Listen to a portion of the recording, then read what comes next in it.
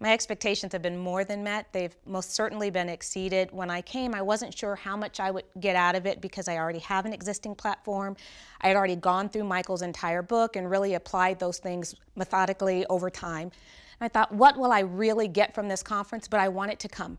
And it's more than exceeded my expectations. I've learned a lot more than what was in the book. So if you have a thought process of, well, I've already read the book, so there's no need for me to come to platform, you can just toss out the book because this is from the beginning and you need to be here whether or not you've read platform.